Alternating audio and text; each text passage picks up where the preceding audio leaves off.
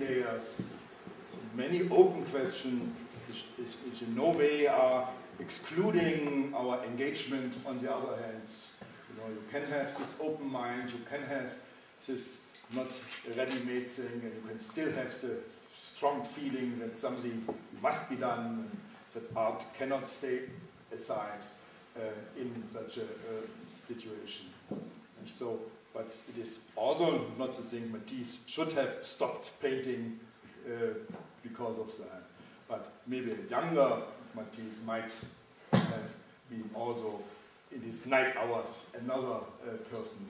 So there is no excuse of art saying, because I'm an artist, I'm not getting into trouble with the real life.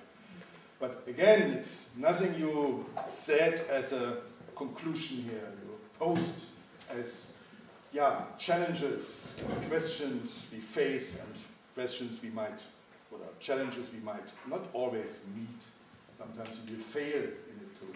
And that is part of our history, of our art team. So it was really impressive, and thank you very much, and I hope you have a good discussion. Thank you so much, Wolfgang. Good job. Well, that was lovely to hear from Wolfgang, as you can imagine.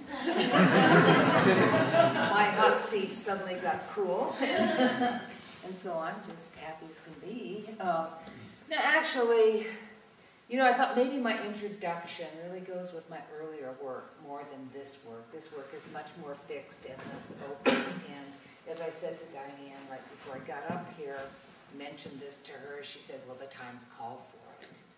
And that's true. I wanted to make a piece that wasn't going to only appeal to, you know, the avant-garde audience that would make the meaning. They could still work with the question. That wasn't going to be cemented in.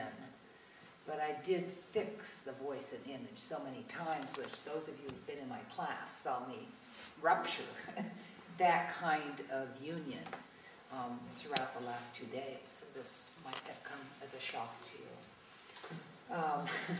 Right, Brian? But now, is there anything we need to talk about or say or express or questions? I'm open to anything. Yes? Yeah, thanks for that. That was good. That was really good. I just wanted to talk about the idea of balance. You obviously understand that art runs a real risk when it desires to pose philosophical questions or political questions, and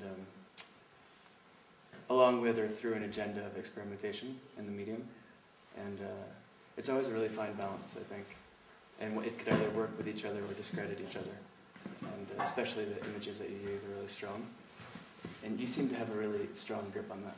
And that's impressive. And I was just wondering if you had any thoughts or ideas around that, or how it works out in your process, through your working process. Everybody heard that? Yeah. Really abstraction and literalness and how to keep the balance of the two. Art and politics, really, I guess, because Matisse lives inside me as much as the political activist, and wanting to be understood by you, the audience. Keeping the balance that way where I don't go too much one way or the other. Having a couple audiences at Harvard, luckily I had a chance to do the editing at a residency there, so I had a bright audience to show the film to. And on the first projection, first cut of the film, all the artists felt attacked. All the novelists, the poets. And the argument split into the room that I split the audience in half, and I didn't like that at all. It wasn't what I wanted to do. So then I was able to find the grandchildren of Matisse, which made a stronger case for Matisse, and we could then identify and sympathize with him. And that brought the balance in. So as Wolfgang said, which is what I was hoping for, a point of view wouldn't be established, which is a no-no in traditional documentary filmmaking. We've seen Michael Moore's work, and the last work, there's no escape point of view. We're locked in at every movement, and not that I'm against that point of view, but I'm against that way of being told what to think. So that's, was kind of the challenge. And so it just meant when I thought I was through with the film or had everything I needed to stop and go find another way to gather more materials in. to make a more open film. You know, and then people will say in the audience, well, what was your point of view? My point of view is Matisse, yes, he was an old man, but he could have given money. He just made that sale, 100,000 francs for that little painting, you know. If he had known about what was going on, it's clear he didn't. So, you know, as an aging artist myself, almost Matisse's age, it's my responsibility to try to look at CNN a little bit before I come here tonight, and think about, you know, giving some money to, you know, the Kerry campaign. Try to get out of my studio and get to Pennsylvania, a swing state, at least for a weekend, to register voters in areas of the city where they might register Democrat.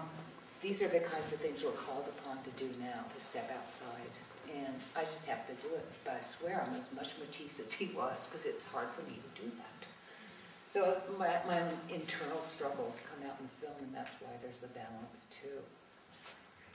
Thank you for that. About how your relationship to a given history might influence how you treat it in film. You know, I'm not a historian, and it was my my war to examine. I guess I could have looked at the Vietnam War, you know, and every investigation with the interview to hear things about how things slipped away from you. Every day there was a change. One doesn't know. And it's sort of like the attack on the World Trade Center. Shall I run up or down? You know, run up, you think you'll hit the roof, you think there'll be a helicopter there, but the door is locked. You know, you think you're going to Spain, and right now, Barcelona was giving them transit, was giving Benjamin transit. He gets there, that day they stop. The next day they open it again. Some people think it's because of his suicide, but the war was really like that. One day you can move, you know, into Basra, the next day you can't. It's dangerous. So I found out those things. But I didn't find out what, you know, how much of a resistor I would be during a similar situation, you know, or not even similar, but something even growing close. And I don't know if that answers your question, but it talks around it. But you know, we still don't really know about that arcade project thing. No. Joe Gerlin died in December. There's something was published in the internet that I printed out and have with me about an idea that somebody proposed about 2 years ago, that Benjamin was killed by a Stalinist agent. And I just read it, the first page of it today again. And you know, he thinks they didn't have enough morphine to kill him, and Benjamin really, so he took it that morning, but he didn't die until 10 o'clock that night. That's an awful long time, but as I read it again, I thought, I don't think that's right. I think he already split the pills. Obviously, the enough pills that Kessler had were enough to kill a person. So if it split them, maybe there's enough, but it might take a long time. And I have been involved with people who've been involved with assisted suicide during this time of AIDS, and nobody wants to live through the end processes of the disease. And it takes a long time to die. It isn't just because you drop the pills, you're going to be gone in 2 hours or something. You know, body is resilient. So I think I'd throw out that theory, but I'm still not convinced it's the arcade project, because when I was interviewing Joe Gerlin, he felt kind of nervous. And he kept looking at his wife in a certain way. I'm sure he's been asked this question again and again. And now he's gone, you know, so we'll never know. Now,